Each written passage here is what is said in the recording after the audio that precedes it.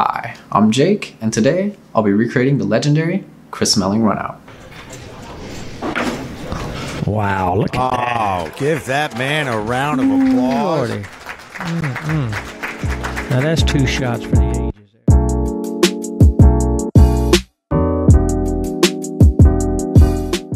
After calling and making one of the most creative shots I've ever seen, was Chris rewarded? Well, the pool gods are a cruel bunch, and instead he was left with this.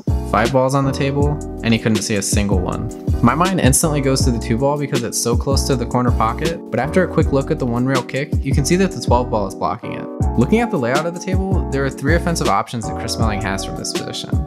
The 7 ball and 6 ball are sitting in decent positions to be made if you can manage to kick 1 rail at them and get a decent hit. The 6 ball is closer to the pocket and at first glance might seem like the easier option, but the angle which you would be approaching it from requires a surprisingly thin cut, which in my opinion makes it a much harder shot.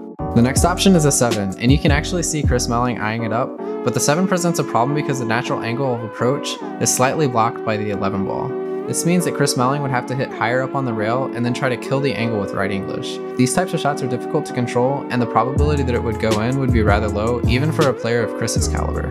Rather, Melling decides to take on the Massé and shoot the 2 ball. Honestly, I wasn't really sure why he decided to go for the Massé until I found this interview. When I do exhibitions all around the country, around the world, I'm pretty good at swerve shots.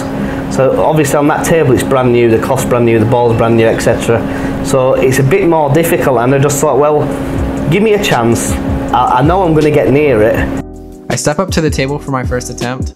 I managed to get around the 13, but the cue ball curves back too quickly and I run into the 10 and 12. My second and third attempts are basically just repeats of attempt number 1, with the cue ball getting around the 13, but curving back in too early. On my 4th and 5th tries, I try to take a little action off the cue ball to stop it from curving back in so quickly.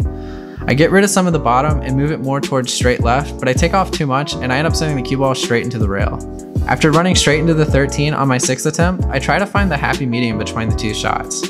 When I hit the ball with mostly bottom and left, it curves in too early and it hits the 1, 10, or 12. Hit with more left and not enough bottom, and I end up just sending the cue ball straight into the rail. So if I shoot somewhere in between there, I should be able to hit the 2, right?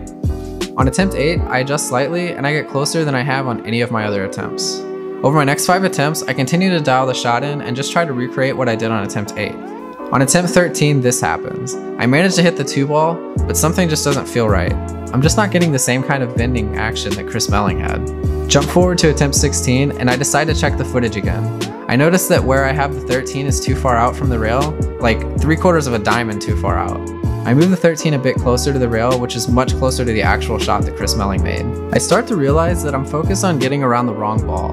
The entire time that I've been shooting this shot, I've been almost solely focused on getting around the 13.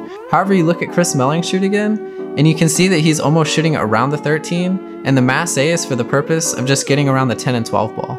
Over my next attempts, I start to focus less on getting around the 13 and more on getting around the 10 and 12. On attempt 20, I'm able to get the cue ball past the 12 and curve it back and make contact with the 2 ball.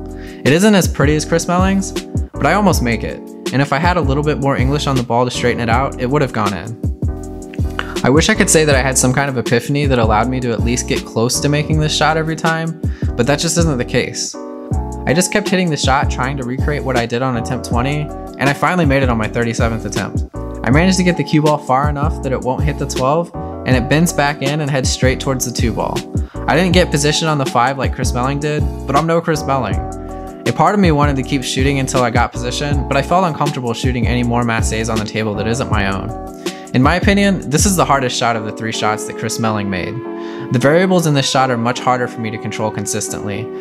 I'm angled up at 80 degrees. I have to try and predict the amount of deflection that is going to occur. I then have to try and not only get the cue ball to bend back to a path where it will contact and make the 2, but the path needs to be one that does not contact the 12 ball. I honestly thought that this would be easy compared to the first shot, but I was very wrong. My inexperience with shooting Massés became painfully obvious rather quickly, and in the end, I have to say I gained a new respect for this shot and the entire run that Chris Melling was able to string together. And to quote Chris Melling, Come on, I mean, how many times you think you try that 100 times, how many times you make that shot? Probably about 99. Hey guys, this is the end of the video. Hit that like and subscribe, and I'll see you in the next video.